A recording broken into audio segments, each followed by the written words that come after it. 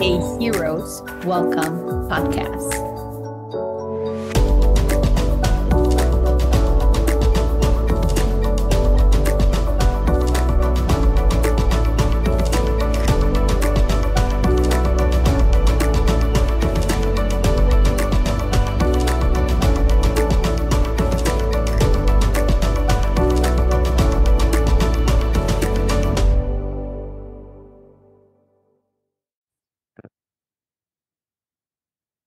Hello, listeners. Thank you so much for joining us on this bonus episode.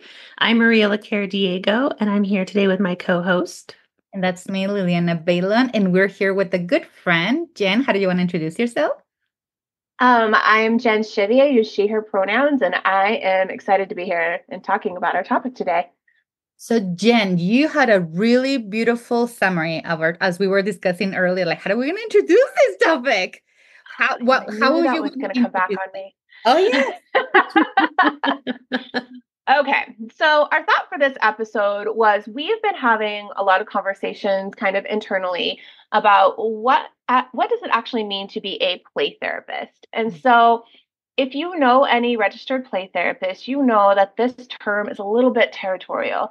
And I'm here to say that maybe we've gone a little bit too far. Maybe we pushed too hard on this. And I think that what has happened is the intent was to really strive for making sure that individual therapists who are calling themselves registered play therapists, or even just play therapists in general, I guess, actually had the training to do play therapy. I think there's a misconception that if you have a box of toys somewhere in your office and you pull them out when you have a child under a certain age in your office, that you do play therapy. And it's a completely different modality. It has tons of training. There's tons of nuances. There's a whole level of stuff that you have to know to be able to actually be doing play therapy as opposed to doing talk therapy with a young child.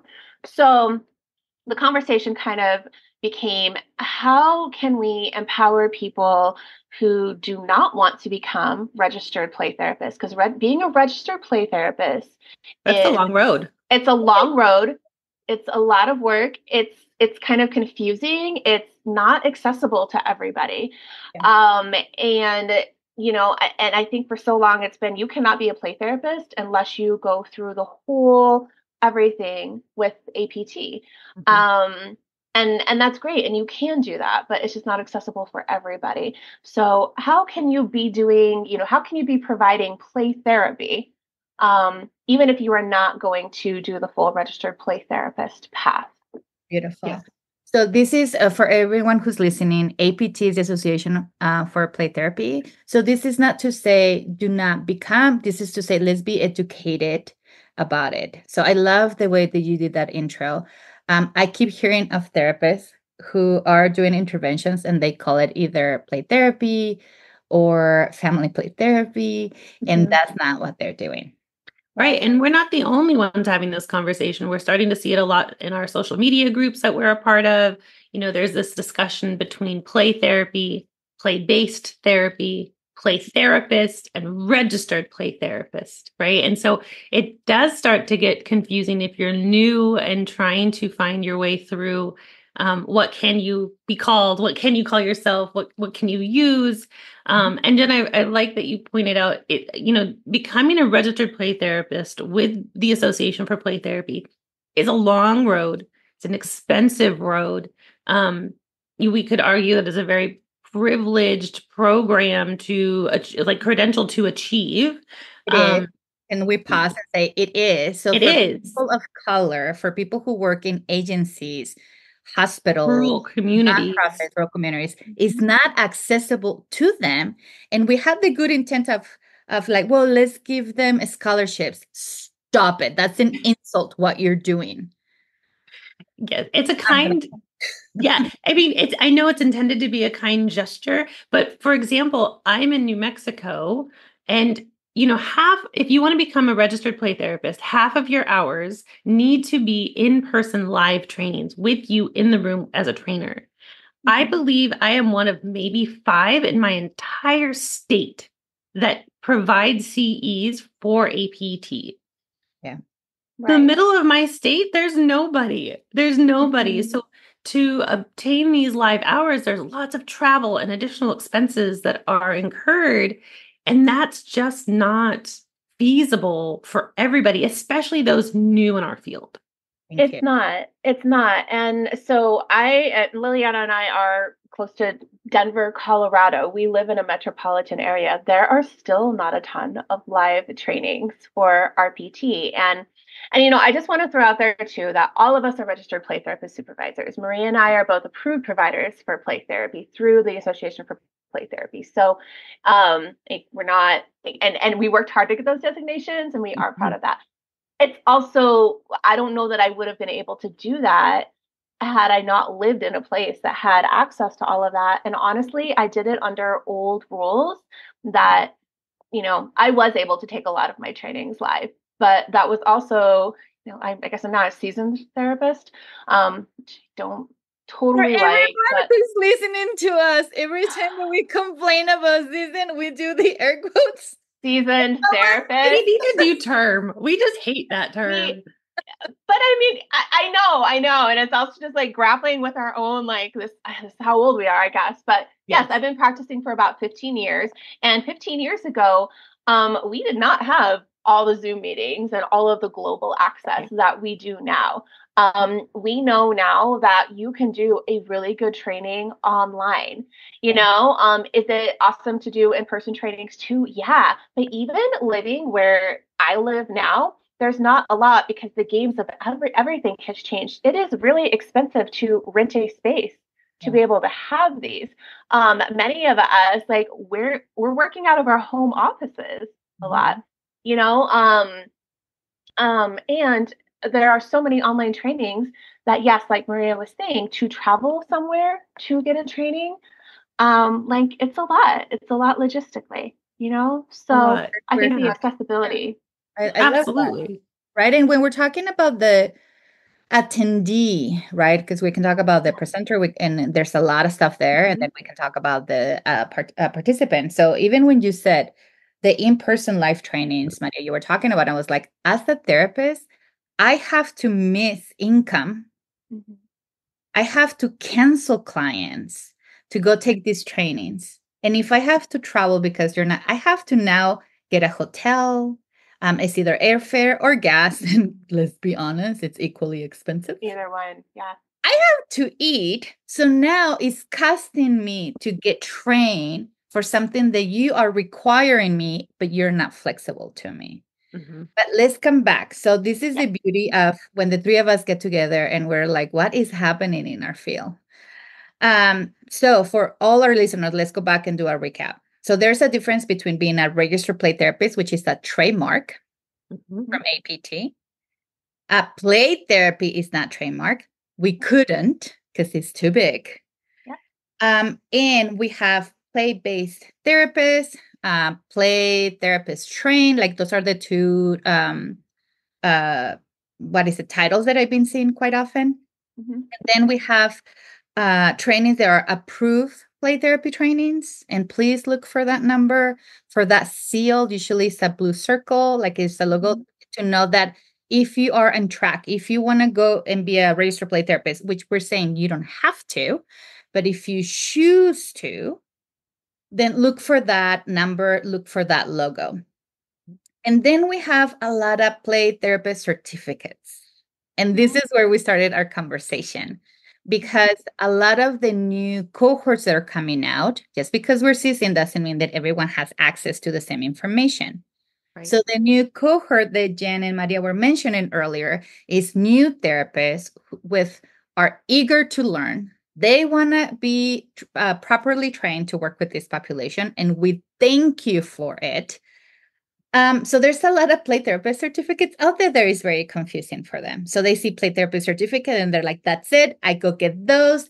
And then I will become a play therapist certified. That's the title. Certified, yeah. Certified play therapist. I'm like, there's no such thing.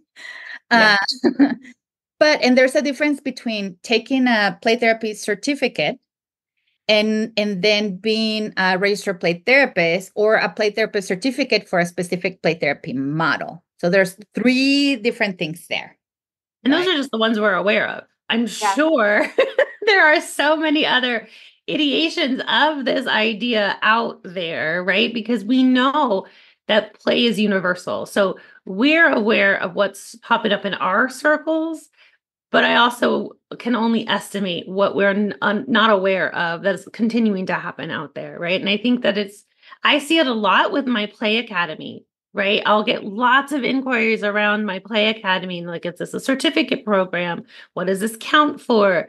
And so trying to just, be really upfront with all of my own wording, that I map out and provide everything so that you're eligible for the registered play therapy credential. I can't give you the credential, that belongs to APT only, but I can get you to the door with application in hand. And then it's up to them to approve it, right? Whereas these certificate programs, these certification programs, they are their own entity. So they can gift you whatever title they're giving with their certificate program. And that's just different than being the trademarked registered play therapist through APT. Not to say that one is necessarily better than the other. I think there is a lot of factors that go into that, including accessibility. Yeah. I know we've got, certification programs popping up that are mostly online, and they seem to include a lot of, theories for some of that, but they don't have the same requirements that the registered play therapy certification has, which is a lot. Yeah. So for all of you who are listening, when we're talking about play therapy certificates for credentialing, we're talking about outplay, we're talking about trauma play, we're talking about SPT, we're talking their TheraPlay, like their filial, like there is a specific, and there's more that I'm missing. I was like, oh my God, who am I missing? I know Terry Cutman. Well, there's like Adlerian, Sandray, Sandplay. There's so many. So many play out therapy. there. Yeah. Right. But now what we're saying with this podcast is, please inform yourself. Associations are making this assumption about you, which is, one, you're educated. Two, you have access to information because everyone has access to Wi-Fi. That's their assumption. And therefore, you're going to be able to sort all of these out. Yeah. Mm-hmm. That's their assumption. And the reality is that there's a lot of ethical issues out there. I wanted to say unethical people, which, fuck it, I'm going to say it. There's a lot of unethical people out there. Right. So please, please, if you have questions, you can always reach out to any of us. You can always reach out to a registered play therapist supervisor and ask questions in regards to the academy, because I keep sending Maria people, which is something that I love about that is that a lot of the times when they change the credentials, APT, when they change their standards, which Maria and I participated in those meetings, and we walk out feeling like, what just happened and how we're going to explain this? Mm-hmm. And even for the APT, they were holding meetings to explain, which was never explained. Sorry, guys, if you're listening to this, I doubt that you're going to be listening, but if you listen to this, we were like, what does that mean? Yes. It took more than a year of them being consistent, but we're still at least hearing comments of, they deny this, they don't want. So they're not even clear in regards to what is it, and they're not consistent on when they're accepting or not accepting. Not to even say that we have two different tracks. We have the university track, and then we have the private section. I was just going to say, we haven't even talked about the university track yet, right? Mm-hmm. Which is a whole nother ball of, so I teach at a university that offers, they're an approved center for play therapy, and they offer a child and adolescent certificate program. So getting that child and adolescent certificate program, which, by the way, also would include way more hours than you actually need, of training hours than you would need to fulfill the RPT requirements, does not make you a play therapist. It doesn't make you a registered play therapist. It means you have a certificate in child and adolescent therapy, right? But it's confusing. I have so many supervisees just because that happens to be like a local university that we have a lot of supervisees from. And so they get out and they're like, okay, well, I did all this. Like, that is awesome. So that's one, right? And so it's a good and bad thing. And the good thing about doing the whole registered play therapist track through APT is it's almost like a mini version of getting your licensure to begin with. So, so, if you're listening to this and you are not a mental health therapist, to become licensed, you need to go to grad school. So you're going to spend a lot of time and money learning how to be a therapist. And then after that, you don't get to just like practice out in the world on your own. You have 2 to 3 years at least that you are supervised by somebody else. So everything you're doing is still kind of being monitored by somebody, and you're tracking hours. You have to have 2,000 or 3,000, depending on your state. And again, it's not consistent. We're going to have a whole other talk about that. But depending on your state, it's, you have to have like thousands of hours under supervision, and so much, an X amount of supervision hours within that, and X amount of trainings within that. So, being a registered play therapist includes some of that. You have to be licensed. You can do all the stuff for your RPT and hold on to it if you get done with it first, because you can't have it until you're licensed. You have to have X number of supervision hours by an RPTS. You have to have X number of training hours. And that's a lot of the problem that we're running up against, is because so many of those hours have to be in person, and it makes it inaccessible.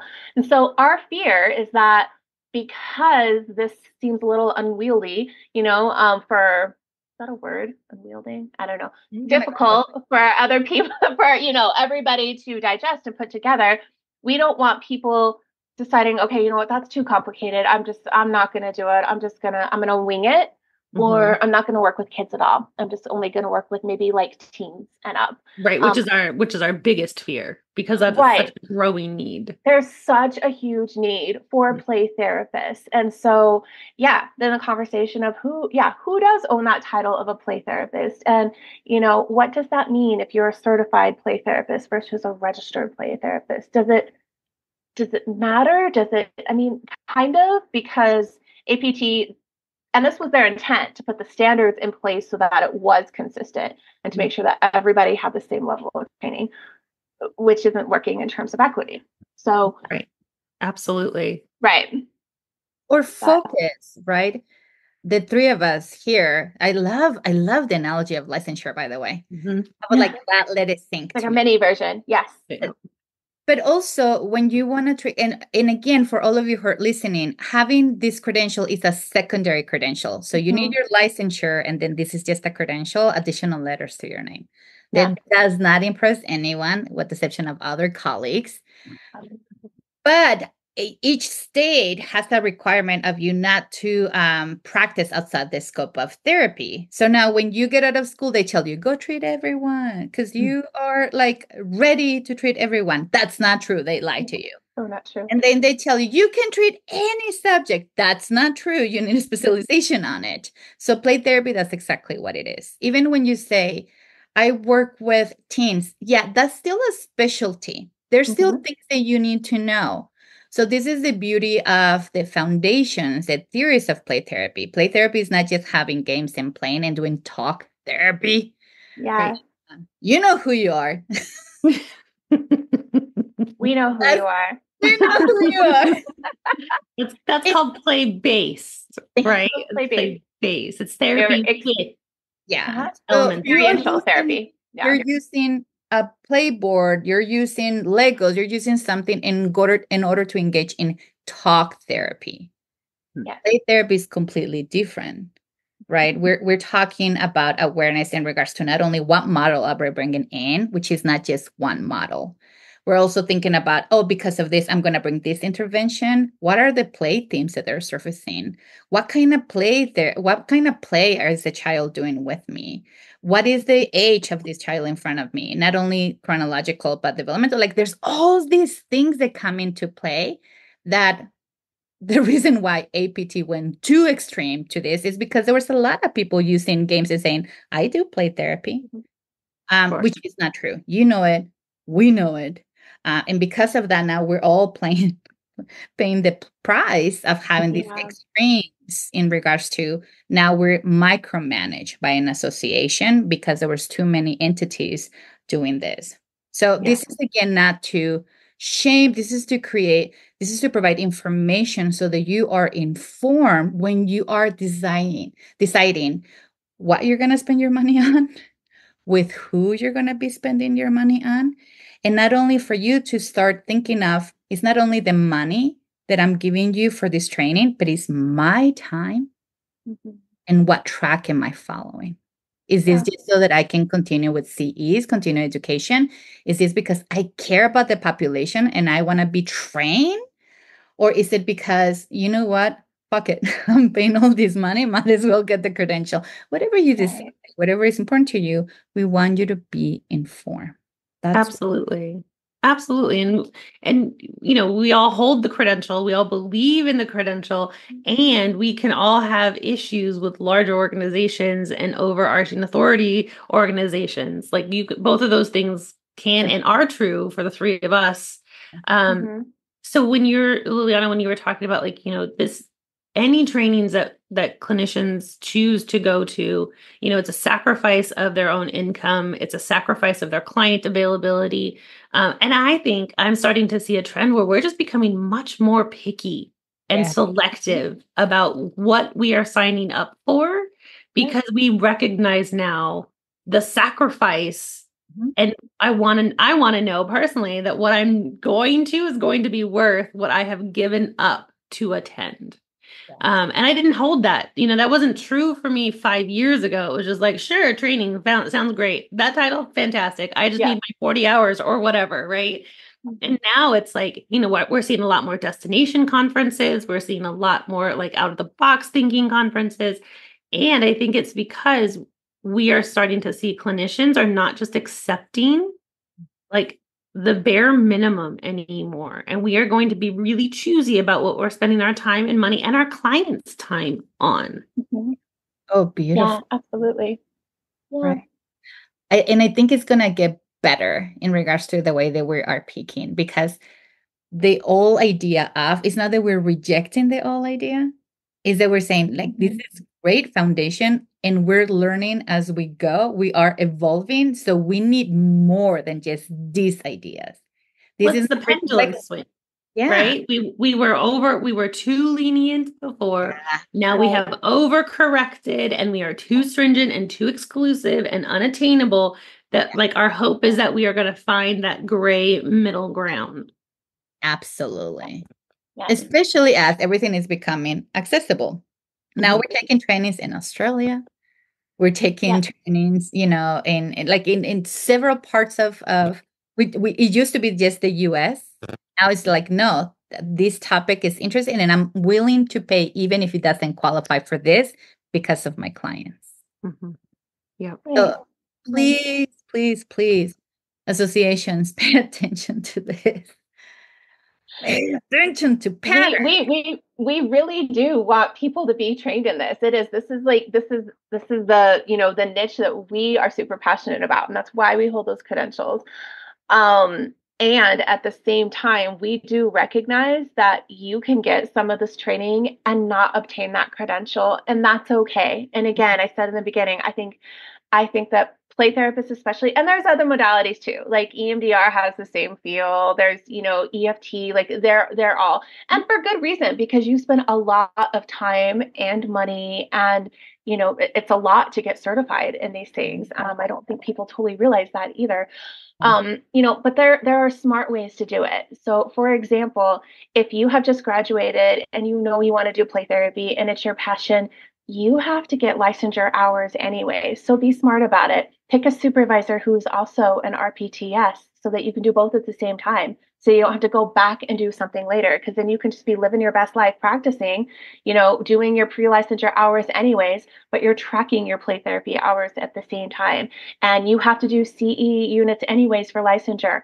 Be smart about it and do some of those that are play therapy trainings. Just make sure that they have the APT logo and they're from a provider, or else they won't count, which really sucks to get to the end. And for us as supervisors to have to tell you, we are so happy you did all that, but it wasn't through an approved provider, and none of that's going to count towards your APT, RPT credit. So, and this is also why we want to bring an awareness to it. There are ways that you can put this together to make it a little bit more accessible and make it make sense a little bit more. So even if you're not going to get the whole credential, I tell my supervisees, if you're working with kids, just track your hours anyways. Like you're already getting supervision from an RPTS. I can sign off on all your hours because we're doing the thing anyways. So just start tracking your hours, just start tracking your training. If you decide not to get it at the end, that's fine.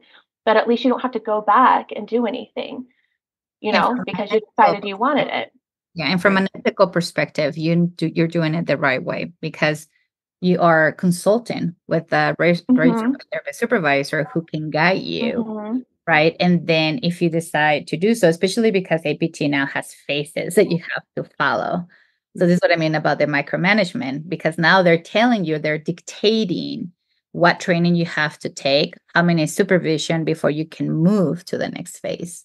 So please go to the APT website. Again, this is not to endorse. This is not to say yeah or nay. This is to say be informed. Right. So go to the website and find out what will it take for you so that you can be informed in regards to the phases, the training that is required in each phase. And if you're like, what the hell? Welcome to the club. Right. And this Just is email me. And then contact Maria, because she did this beautiful template. When we all got together at the beginning and Maria shared, I was like, how many hours do you spend like doing? And I was like, this is really good. It made sharing it for free. Yeah, it made my math nerd brain real happy. I love a good spreadsheet that does all the work for me. Right. Yeah, because I sat down and I was like, how do I make this accessible to the people in my community? If I'm the only one that can give them live hours, yes, I can pull in other presenters, and I do, because I don't need everyone to think the way I think. Lord help them. So I do pull in others, but like, how do I make this? And it wasn't bad, right? Like I've mapped it out. It can be what my program is in 2 years, you are at the door ready to turn in your application. I've been able to rescue some supervisors who are like, I don't do supervision outside of the academy anymore because I don't understand that math and I don't want to track all those things, which is nice. And you can take some of these trainings. You can have a supervisor and never want the credential. That's okay too. Yeah. Yeah. Right. And the reasoning for, by the way, we're saying that is because the same thing that you have to pay and renew your licensure, any credential that you have to provide CEs to renew and you have to pay. So at the end of the day, most of us realize, yeah, it's not working out the math when I have to pay too many associations for too many credentials. So again, please know that once you get this credential, you're going to be required not only to provide CEs and then to pay renewal, but also like now they're forcing ways for you to be a member, not just to renew in order for them to continue getting money and continue loving. So there's reasons why they're doing this also. It's not a bad thing. They get to lobby for what they believe, not for what you believe, for what they believe. Right. Also the understanding of association. So as we're coming up, because we were like, oh, we're going to do this in this time. And I was like, it's not going to work out. Ladies, what is one closing either statement or advice that you want to give to the people who are listening to this? I love how both of you went quiet and walk away. I was like, I'm looking at both of you. What would be one? Right, because we're visual learners. Thinkers. Mine is get the training. Get the training. Just be picky about the training you get. And we don't care if you get your RPT. We're here for you if you want it. We don't care if you get it, but we do want you to get the training. Yeah, I love that. I think in addition to getting the training, ask the questions. If you're signing up for a certificate program, if you're signing up for a certification, if you want to go for the credential, ask the questions. What does this mean for me? What is this actually going to take out of my time and money? And you decide if it's worth it. Only you can decide. Yeah. Beautiful. And as a summary, there's a difference between registered play therapists. That is a trademark from an association. It's a credential. From doing play therapy to being play-based to being play therapy trained. You can call it whatever you want. What we're advocating is for doing ethically therapy with this population. That's what we are advocating for today. So with that, please please be informed. Thank you for listening to us in this bonus episode, and we'll see you next time. Until next time. Thank you. Bye.